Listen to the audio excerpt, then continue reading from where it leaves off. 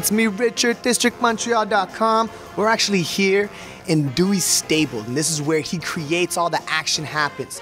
So what he's gonna do today, or at least attempt to do, is style Miss Soraya. And we're gonna find out a little bit more about Dewey's creative process. Dewey, how are you doing? Good, yourself? I'm doing really good. Talk to me a little bit about the actual selection that you made for her. Well, I find that pastel, it looks really good on dark complexion. Yes. And she has beautiful legs, so I just decided to put her in skinny pants. Okay. Let's just say you're starting from square one. Some people would draw the collection first, they sketch all the silhouettes. Right. I start with fabric. I have to see the fabric before I start doing anything. Yeah, I do have a sort of idea of what I want, so that's how I start. I start looking for the material according to the theme. Gradually, it comes together. Is it important for you to start the show with a bang or to end it with the bang? Has to be both. Start and end with a bang. Explain this beautiful, lovely skirt that you have on the go. It's very 50s, 60s inspired? Exactly, very 50s couture, and it's a very, very high quality wool. Sometimes people tend to say that full skirts are very girly and feminine, but I use a more masculine material to make it. I just try to change my silhouette every season. I love it. It feels comfortable, beautiful. I love it.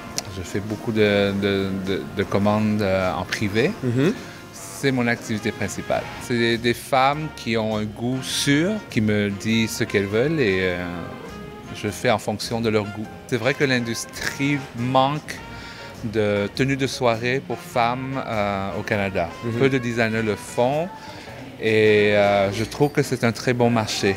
All right, Dewey, I saw you looking at Soraya while she was changing, and you had this little twinkle in your eye. You know, when you make the clothes in your studio, you only put it on the mannequin. And when you see on real model and beautiful model, it actually changed the way you look at your clothes. This is just a new version of the shirt dress, but a very, very sexy shirt dress. And I think this sort of like flamboyant red makes all women look good. So I try to make it look sexy by doing cutouts, and look at the back, it's very sexy. Very nice. And to make a shirt more glamorous. I love seeing a sort of a vision that I have becoming real, seeing clothes on model, but when you see all of the clothes on all beautiful girls, it makes your dream come true. What you have in your head is actually real in front of you. So these fashion shows are kind of like a revealing for the public as well for the designer. Yes.